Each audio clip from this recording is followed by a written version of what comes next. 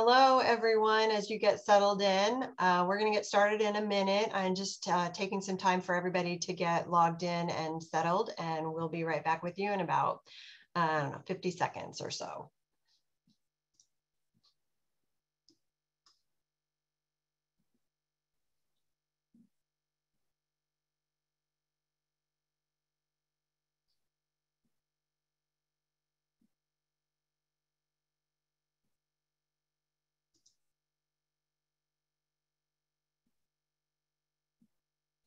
Okay, let's get started. Hello, everyone, and welcome to today's Biz Essentials webinar.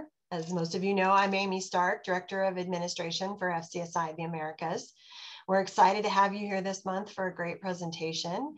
Again, like most months of our Essentials webinars, have a couple announcements. First, please use the Q&A feature on your screen to submit questions if you have any.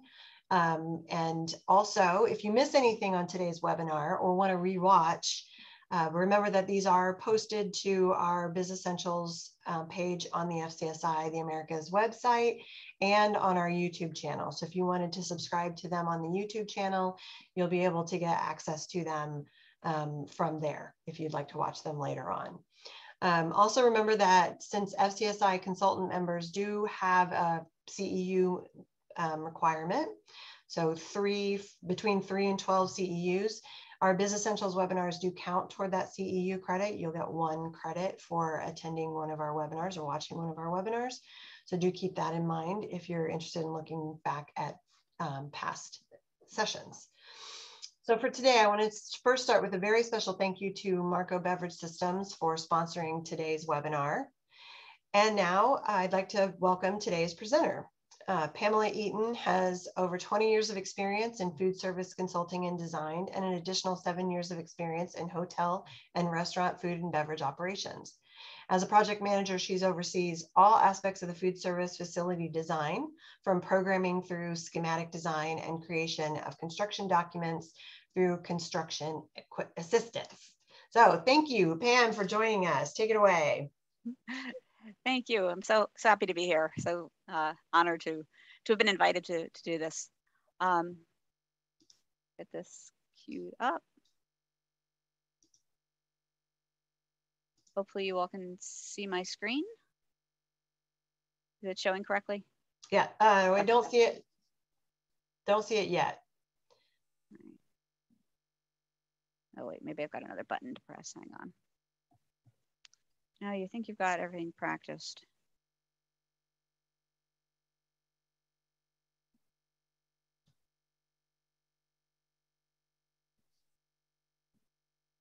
There we go.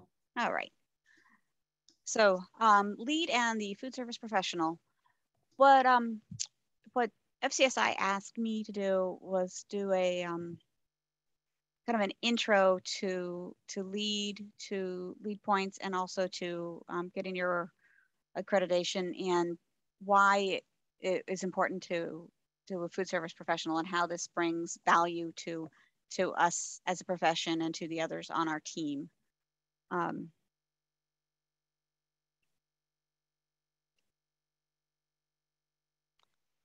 So I wanted to so I wanted to give a little bit of background on LEED first of all.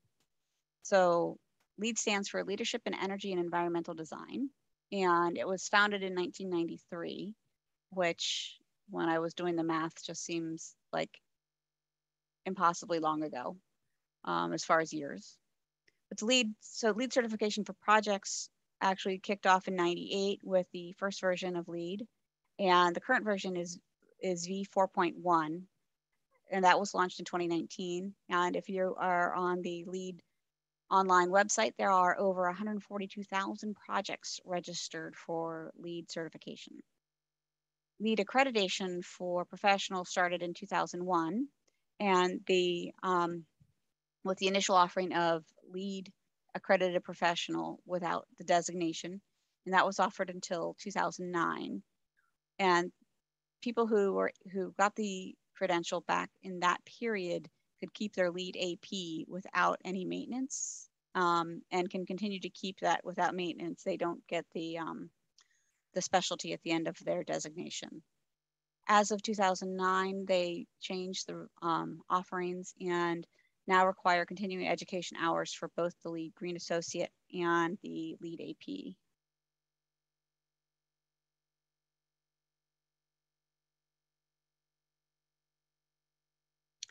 So the other things that I'm going to talk about today, I'm going to go over the difference between accreditation and certification, the different credential tracks, the certification levels, and then kind of circle back into food service, the other advantages of having a LEED certification, and then how LEED can help food service outside of maybe points specifically on the project's score sheet, and then talk about all of the, just touch lightly on all of the other options for sustainability accreditation that's developed since LEED started us all down the path. So one of the things that I found interesting with LEED is that they're very specific about people get credentialed and projects get certified. So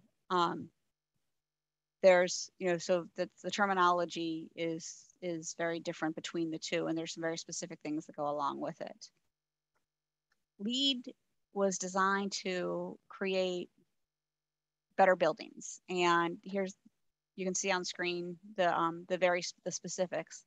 But what you'll notice is that the goals are well beyond just the reduced energy use that most of us think about when we think of LEED. We don't really think the broader impact, but as the certification and credentials have developed, they are becoming much more encompassing, taking into account not just the energy requirements, but also the water resources and biodiversity and overall quality of life.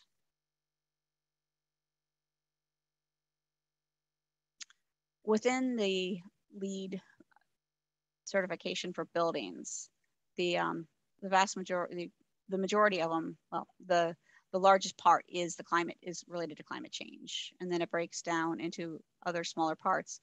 But again, you see where we're talking about biodiversity, we're talking about the green economy, and so it does look to reach out into all of the aspects that the built community can have an effect on.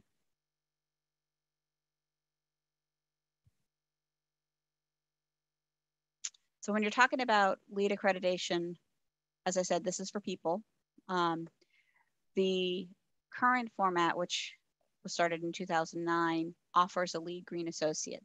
This is the first step in the in your path, and it's a kind of a general informational step. It gives you an understanding of all of the building principles and the practices. There is a multi-choice question, and there are fees associated with it. And there's also continuing education hours that are required. So it's 15 hours total over a 2-year period. And there is a renewal fee.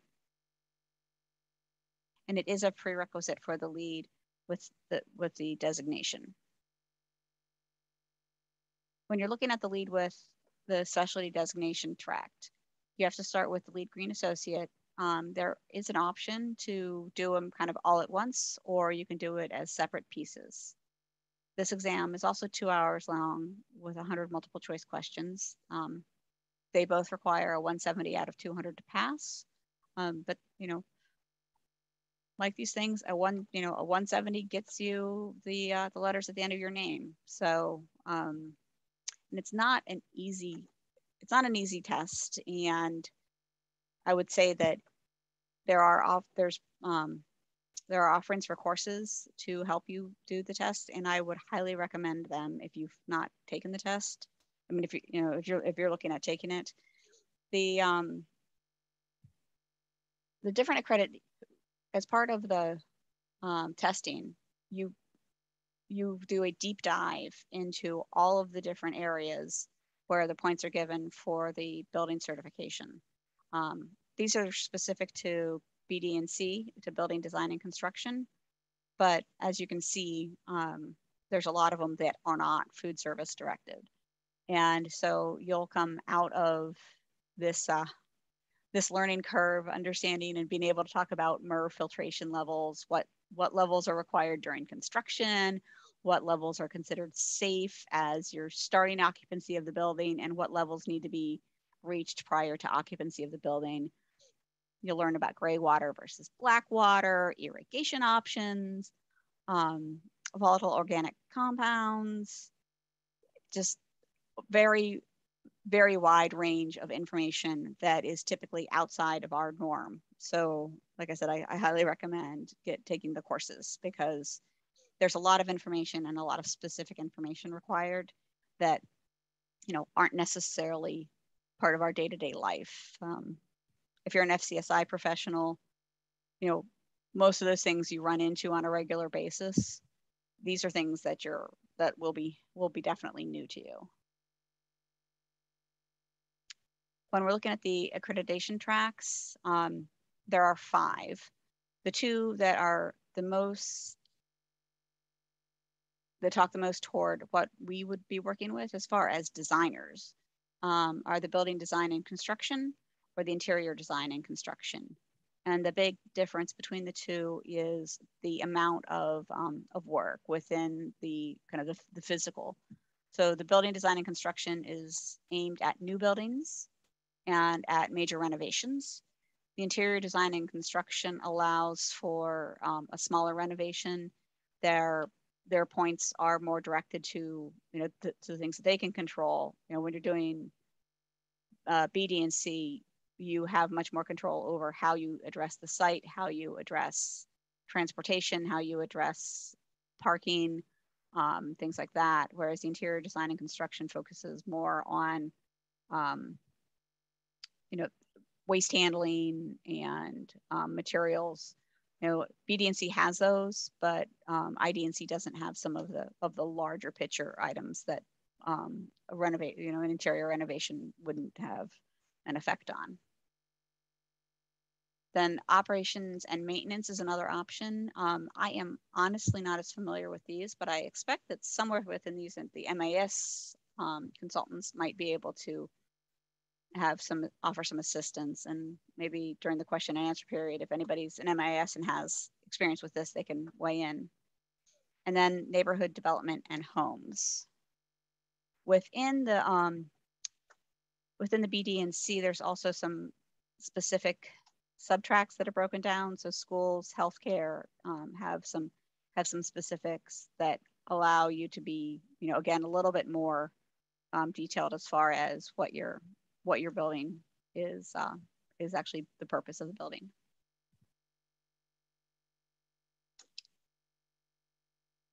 Then getting to the project certification tracks. I'm sorry, actually the last comment would be for the building. So the project certification tracks are what the buildings are certified under versus these tracks, which is what people are certified under. The building tracks do mimic the personal certification for the first 5. They have the BD+C, the ID+C, operations and maintenance, neighborhood, and homes. And then they go off, they have an additional one for cities and communities and for LEED 0. And then you also, once you get your building certified, you have to recertify your building, similar to having CEUs as an accredited professional. You need to show that you're keeping up with everything that you started the building with, that the maintenance is being done, and that all of the systems are performing as expected. But so within these certification tracks is where you can get into schools and hospitality and healthcare, and then ID+C has retail and hospitality.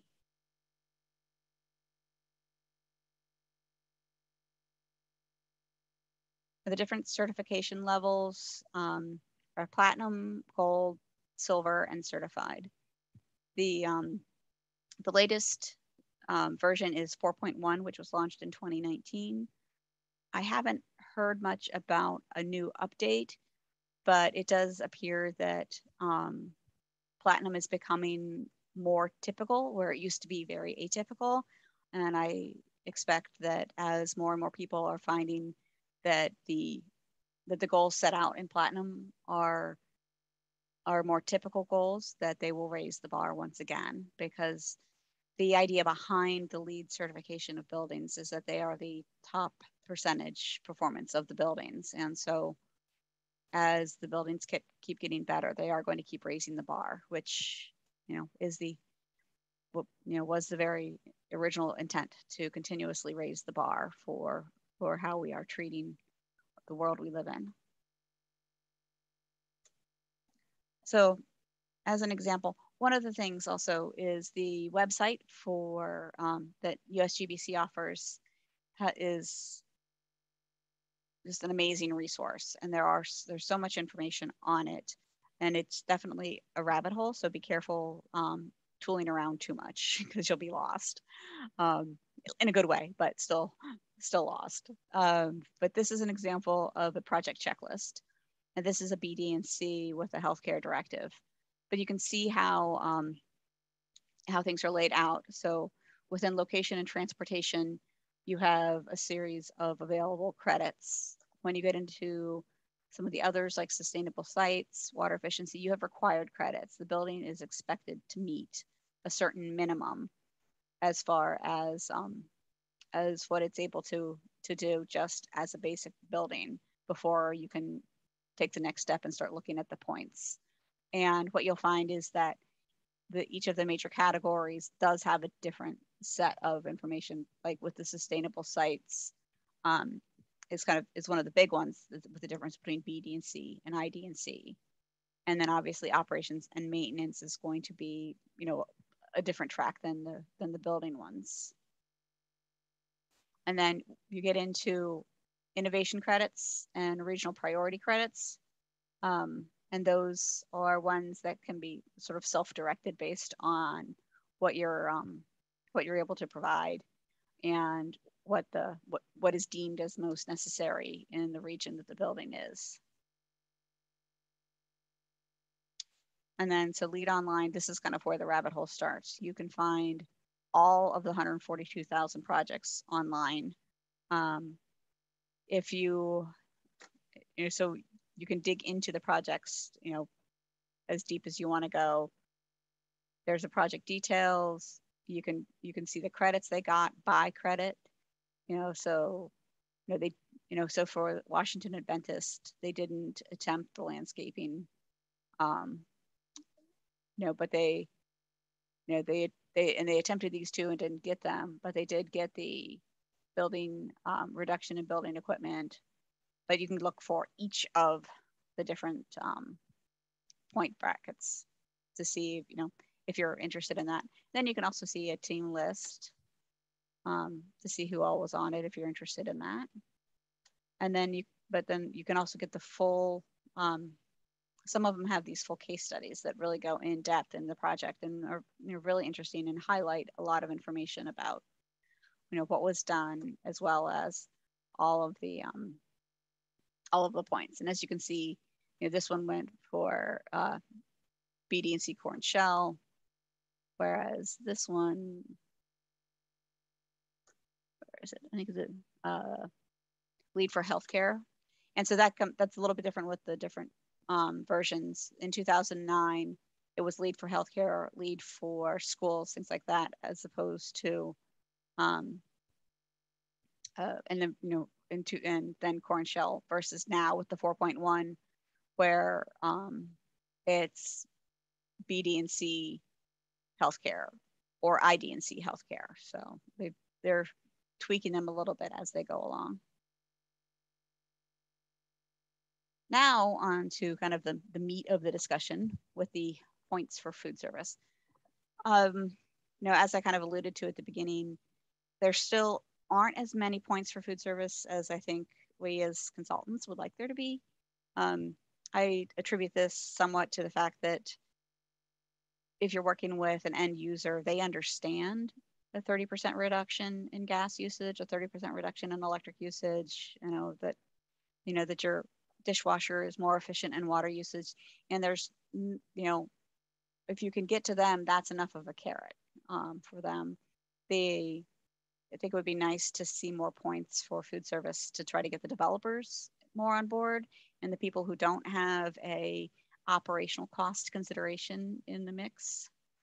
And then the other problem, or the other challenge, I guess, with food service is that typically the energy is considered process energy because there aren't ASHRAE standards, although that is starting to change. And, and the use of Energy Star standards in place of ASHRAE is also becoming a better way to use it. So I have been involved in one project in 15 years that actually did all of the required engineering calculations to not qualify the kitchen as process energy.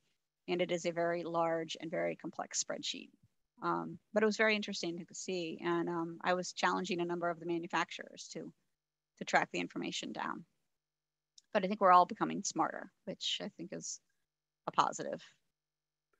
Water use reduction is a requirement. There are still kind of a limited number of items that use it, but they are being smart about the items required. So like kitchen faucets, they want a flow rate less than 2.2 GPM.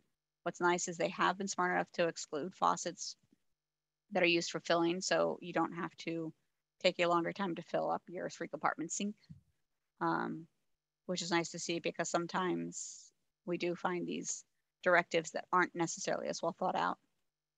And then you get the pre-rinse sprays, the ice machines, and then LEED BD+C for schools has delved a little bit deeper into the dishwashers, the food steamers, and the combination ovens. And what's interesting is, again, thinking a little bit deeper, they also went to the water tempering. So if a jurisdiction requires that the hot water coming off of the dishwashers be tempered down to less than the temperature that it's coming off of, or the steamers or the combis, that there is a attention paid to how much cool water is used for cooling that and when it's used, and that it's not used when it's not needed. And then, as I said, the Energy Star equipment is used as a baseline, and a certain percentage of equipment is now typically required to be Energy Star.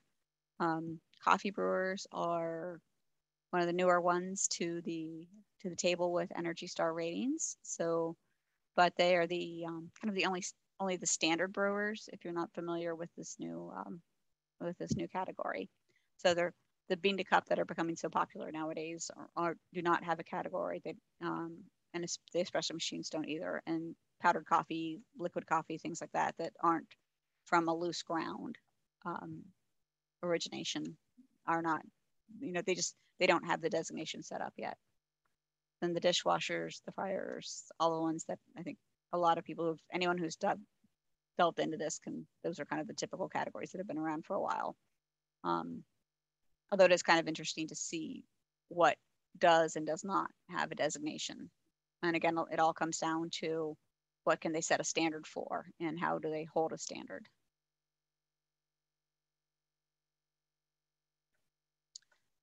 So the other advantages of LEED that I've observed as outside of getting the coveted point in that column is, as we all know and have talked to our clients about, is the reduced operational costs. And I think that's something that maybe we can use LEED to bring the attention of people that are not the operators, whether they're the building owners, the developers, people who wouldn't necessarily be as concerned about the ongoing business expense.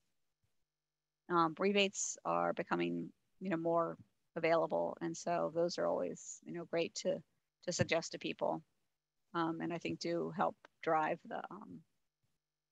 some of the purchase decisions.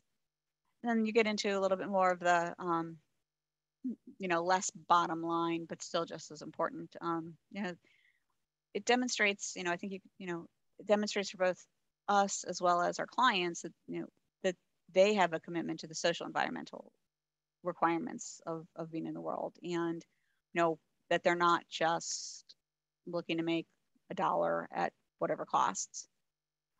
And then when you get into items that use, that are more efficient providing heat, like induction, or more efficient fryers, or better insulated dishwashers, we're improving the working conditions. And everyone has their story of working in a 100-degree kitchen, and or working in a steam bath. And so as we continue to improve the equipment and continue to kind of work toward these understanding of what makes something a valuable LEED part, we're improving our conditions, our working conditions. And kind of going back to the reduce the operational costs. As when you're looking at a lifespan of of 5 to 10 years, many of them can return an investment over time. So it's always good to understand when there's an ROI out there that you can point out to the client.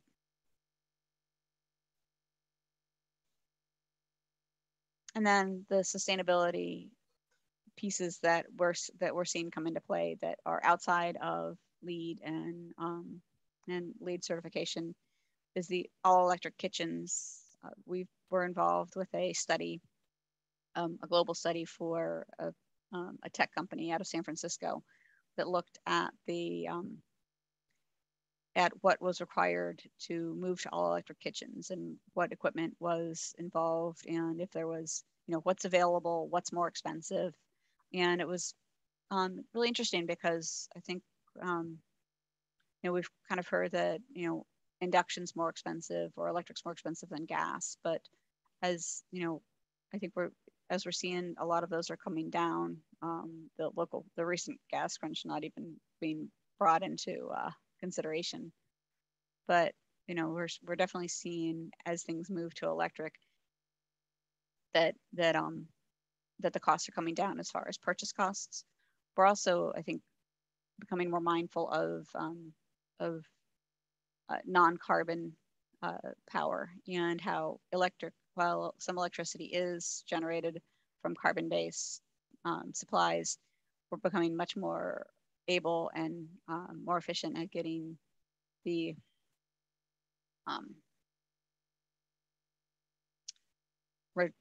renewable energy. And so solar and wind and water. And so as we start moving away from gas and into electric, where those will all start becoming more demand, and also probably more, should be more available.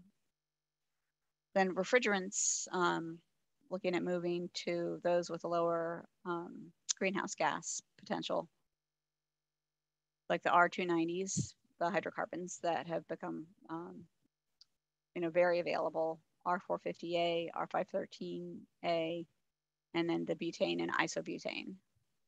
And then, talking about carbon neutrals and net zeros and zero waste are all other sustainability things that are pushing toward that aren't necessarily LEED points for food service, but you get a really solid understanding getting a LEED AP or a green associate, as far as kind of the new things that are out there and a better understanding. So the things that I have found for personal and professional advantages of LEED is that we can get kind of, focused on our little piece of the project. And it really does offer a much wider view of projects, particularly larger projects, and all of the different components that go into it. And, understanding, just the amount of waste streams, and trying to handle the waste streams coming out of a project, and making sure that those are handled correctly, so that the wood is reclaimed and the plastic is reclaimed. And if you're tearing something out, what can be done with it? Can the wiring be reused? Can the wiring be reclaimed? What all happens with that? And it's so there's a lot out there to learn and to understand. And it's a really kind of a deep dive into a lot of those. then I think it also indicates to our clients that we do have a dedication to a better world. It's well beyond what you know what are you going to have for dinner, where are you going for dinner, who has the best burger. And the once you're a LEED professional and you're trying to look for the continuing education, you really are exposed to, again, you continue to be exposed to a wide variety of concepts. And my favorite that I've learned of this is the idea of biophilic design, which is where they've taken something from nature to integrate into design that then makes the buildings better. And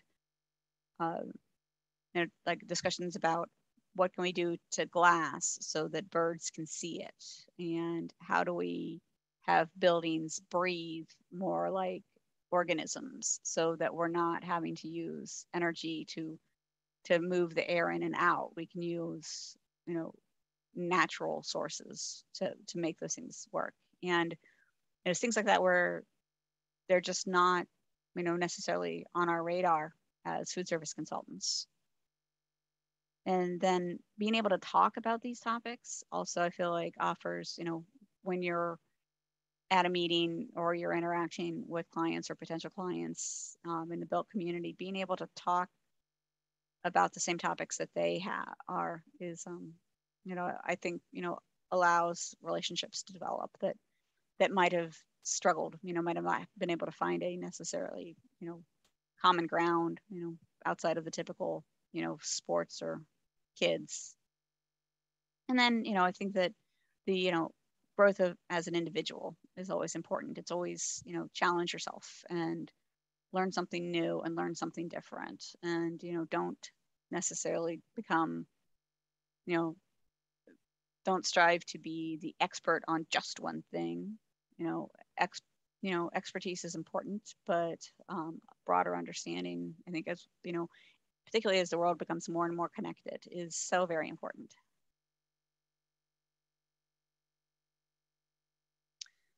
And then we're going to finish up with the idea of all of the other accreditations that have been coming online, and this is only brushing the surface.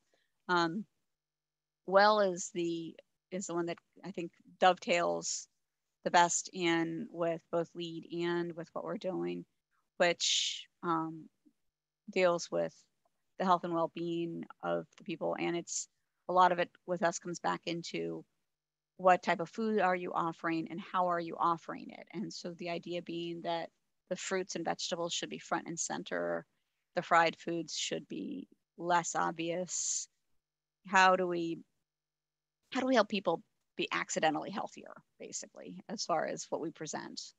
The green classroom professional, the true, which is steps toward zero waste goals, cutting carbon footprints, and public health. EDGE, which is focused on social equity, and then the Living Building Challenge.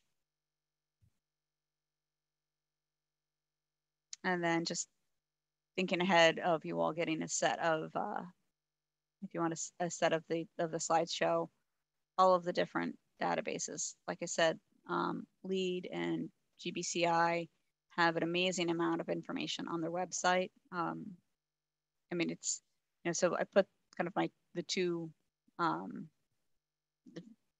ones that I feel like are the most relevant here is the information about the credentials and then information about other projects, so you can be inspired. But they have a ton of information on their website. GBCI also has information not just on LEED, but also on all of the other certificates like WELL and EDGE. Then FCSI, just for good measure. And then the Living Building Challenge, and then Energy Star. And then I was filling in some of these links, and I'm sure you all have all of your own, but Fishnick is one that I go to regularly, and then Lean Path are the two kind of non-organizational ones that I find very helpful.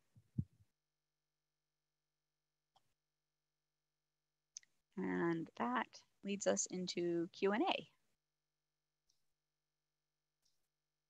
Okay, let me get my screen back up. So here's me.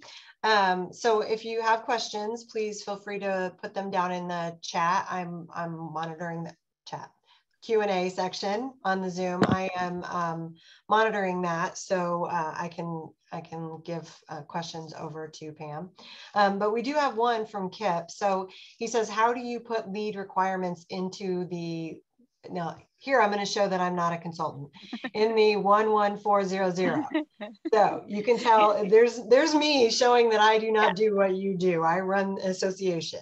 So 11-4000 is okay, there we go. Is what we call it. What I found is that there's typically LEED requirements in section 1, and so a reference back to section 1, or within the individual items, say, either Energy Star or equivalent, or put a specific requirement like the an aeration nozzle on the hand sinks. So typically digging a little bit deeper into the actual individual specs for the equipment to make them meet the LEED. Okay. So yeah, go ahead. And that, well, I've got the questions up too. Okay, so you see them, then I don't need to jump in. I will just step out of this. How do you obtain zero waste in a food service operation? So zero waste doesn't mean that everything's consumed. It means that it's diverted from the landfill. And so zero waste does get more difficult in it, and it's a little bit off the LEED topic, but you get into, you get a little bit into the 3 R's, with the number 1 being reduction, because food waste is typically labor intensive and a labor issue. So you need to train your staff better, make sure that they're using all of the pepper and not cutting the entire top off just because that's easier and throwing that away. Can you take the scraps from your vegetables and make a stock? Is there a local pig farm that you can send your scraps to? Can you compost on site? Can you compost off site? So what you send to what you're sending to compost is not considered waste, because it is going, it's going back into the circle. So then you start getting into, how are you receiving stuff? Are you getting in a cardboard because you can recycle your cardboard, or is it coming in a type, is it coming in plastic film, and can you recycle the plastic film somewhere around you, or is it coming in something that is not recyclable? And if it's not recyclable, how do you how do you either move your supplier or move your move your supplier to provide it in something that can be recycled or reused, or move to a different supplier that offers that? And so, you have to start looking at what, at ways to have the streams go a different direction. And so there are zero waste food service operations, and there are some very minimal waste food service operations. And so it's really, you just have to kind of step back and take a different look at it. But the first 2 R's are the big ones. Reduce the waste, and then figure out how to reuse it in some other manner. There is a school, I want to say it's Elizabethtown College in New Jersey, and that has an operation where they use a pulper, and they pulp the food into one set of containers, and the wastewater from the pulper into another set of containers. And the local farmer picks all of that up, takes it back to his cow farm, mixes it with manure, puts the liquids in an underground tank, harvests the methane, harvests the heat off of the compost, sells the compost, returns all of the power generated from the heat and the methane back to the grid, and fully powers this couple 100-acre farm and gets paid to pick up the food waste.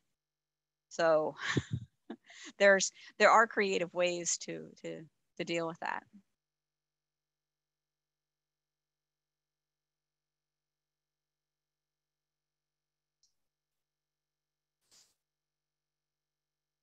And hi to all of my friends out there. I see lots of names that I recognize, and I can't wait to see everybody again. Yes, yes, that's exciting. I know, I agree with you. I can't wait to see them for the first time now, since I joined FCSI.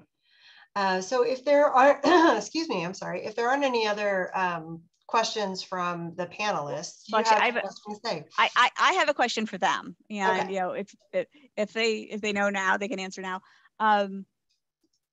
Where should this topic go that I didn't go? I was trying to make sure that I was addressing kind of a very, very basic intro to this, but where do we go next? And I'm sure that'll be a follow-up question on the on the survey. But you know, if you can think of, is you know, where did you know, if you wish this went elsewhere or farther or deeper, what topic would that be? Yeah, and I would like to throw that in as well. I will ask that question of you. Here's one from Scott. So what kind of time involvement is required to get to the different levels of accreditation? So I took it back at the very, very beginning, and I was trying to remember exactly when, but it was, I want to say somewhere around 2005. And so I took it when it was just AP. And then they switched the test from the test that I took to another one that was reportedly very hard. All right, let me try English again. Much harder than the one that was currently offered. So I took a 6-week course leading up to the test, and it was about, I think it was like a 2 hours a week plus plus reading and study time. So that was I'd say probably about 5 hours a week for that.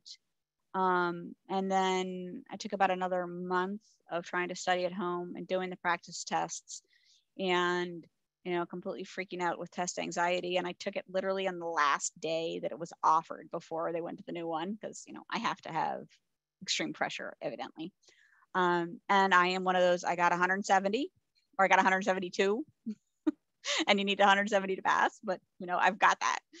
And then I switched to the AP designation, which requires, it required 30 credit hours leading up to a certain date to be able to just switch into it. And so I did that. But that was really just the 30 credit hours. So it was really 30, 35 hours. It was just the those. So and then somebody responded, I don't know if you said that's a study for the better part of 6 months. So so Jennifer, did you take a course or did you do it on your own? Because like I said, I found the course to be very, very helpful. Yeah, so I do feel like the course sped up my time. I don't think I would have been able to be as directed if I'd tried to do it on my own. Yes, and the practice tests are great. So, and they are, they're, if you've taken any other certifications, they're old questions, and so you will absolutely get some of them. I think that if I knew ahead of time what was required for the LEED doing the process energy spreadsheets, I would have suggested that we charge the fee, because it was probably 30 to 40 hours of my time to put a spreadsheet together on what was not a very large kitchen. And actually, I'm trying to remember what project it was. It may have been Aventus that I put up here, but it was, and a lot of that came down to the, a lot of the manufacturers didn't even have the information that ASHRAE wanted in order to run all the calculations. And so it was a little bit of a, a new experience for both myself and the engineers. So, but, if you find out ahead of time that you are expected to generate that level, then I think it's worthwhile. For the other ones, I think most of us try to design the most efficient project as a set standard. So, me adding aerators to my sinks to make sure that we meet the water reduction, or me using an Energy Star piece of equipment is pretty typical. Although I do find that not all quality models do carry the Energy Star designation. And so, you wouldn't run into some, odd things like ice makers. I've always been one of the ones where I've found that the ice makers I like have some quirk that makes them not fit in the category. They're not Energy Star, but they don't fit the category, so they can't get the sticker. They can't get the little blue square.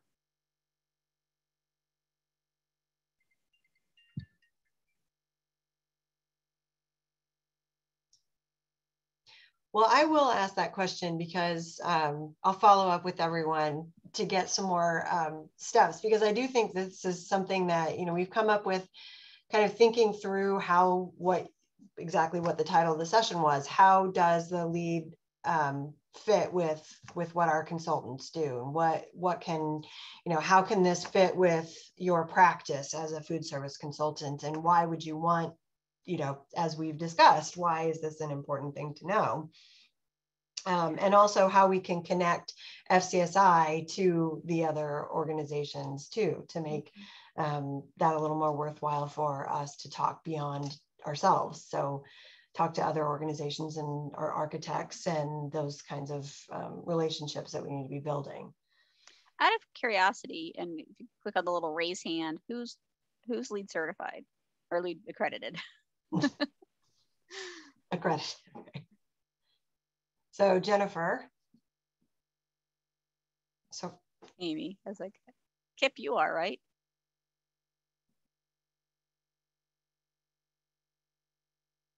Oh, okay. So for the one of the things that Amy Stark and I have been talking about is having the manufacturers offer LEED points for their presentations when they're doing, because they're doing these, broad, non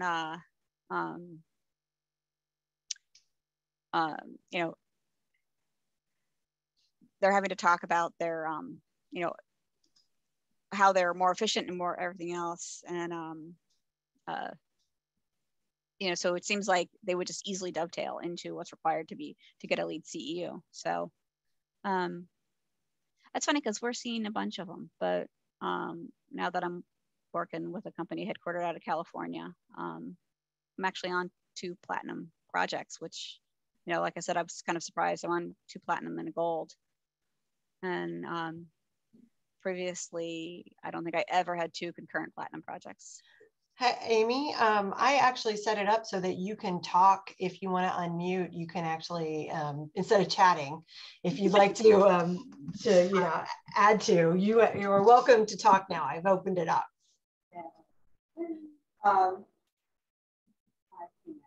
Thank you for your information. Yeah, we're not seeing many LEED projects in our neck of the woods, and we do a ton of schools, and most of them are not going after the. That was one of the things that I noticed when I was looking through. I was trying to find some snapshots from LEED Online, and when I sorted it by newest certifications, it was like 80% schools. Yeah, but not around here. We saw a couple recently come across our desk that we're going to go after it.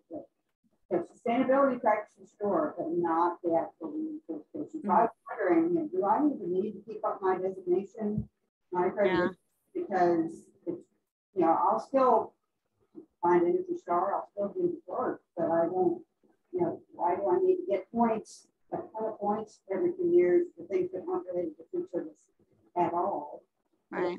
On anything at least even interesting. And I understand, oh yeah, let's expand our horizons and learn things, but really, I'd love to learn more about food service and things and water and all of that, not, you know, storm drains and roof gardens, because they have nothing to do with me. But, yeah. And then the other thing I'm hoping is that we can get some of these engineers to listen in and have a clue, and we don't have to like train the engineers every time we get somebody new on a food service project who's never done a food service project. We're getting a lot of that right now. Just say engineers asking for the questions. So yeah, we're both in. But yeah, I'd love Lee to be a little bit more food service related, and even if it's just water and things that would be awesome. Are you finding the schools are using the green schools directives, but just not paying the price for the actual certification? I don't even know if they're going that far. There's one architect that we work with that has somebody that's really into this kind of thing on their staff, and another architect that we're doing the project with is going after these, but seriously, not often at all. I can't tell you what it's kind of going on. So, the same.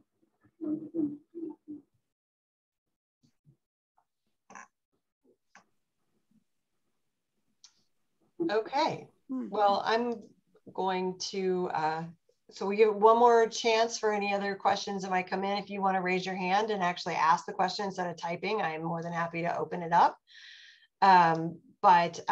Yeah, so one more chance for another set of questions. And I will give you a few more minutes, a few more seconds as your chance. Well, this has been really great. I appreciate everybody for joining us today. It's been a great conversation, but it's also a great start to a longer conversation, I think, and some other work that FCSI will be doing in the future and over the next year for sure. So thank you again, Pam, for joining us and for leading our discussion. And again, thank you very much to Marco Beverage Service System for sponsoring today's webinar. I will say our next Business Essentials webinar will take place after our conference, June 15th at 3 p.m. Eastern Time.